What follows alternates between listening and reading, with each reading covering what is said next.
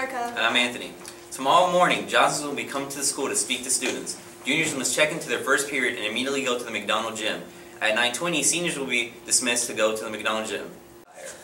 Johnsons will be here to discuss your class rings and graduation attire.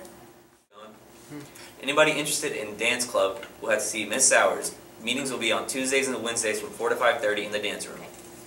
HOSA and FCCLA wants everybody to wear pink every single Friday in October to support breast cancer awareness. FCCLA will be meeting tomorrow in Mr. Oxenine's room at 4 o'clock. Baking Club will meet in Miss McLean's room at 4 o'clock tomorrow.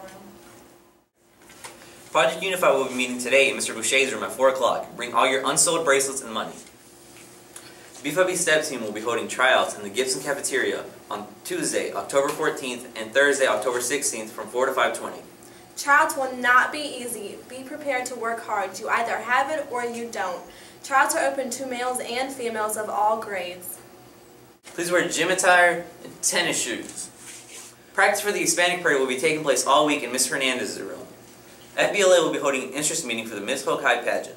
October 14th at 4 o'clock in room M30. All interested freshmen, sophomore, junior, and senior ladies are invited to attend. Alright, if you're wondering why we have these on the table today, Today is National Bring Your Bear to School and Work Day. thanks, Patrick! Because according to him, these aren't teddy bears. But this is E.T. And this is some green little monster. Wally the Green Monster. It's Wally the Green Monster, according to Patrick. Totally not a teddy bear. Not a teddy bear. Alright. Thank you, Hokai. Have a good day.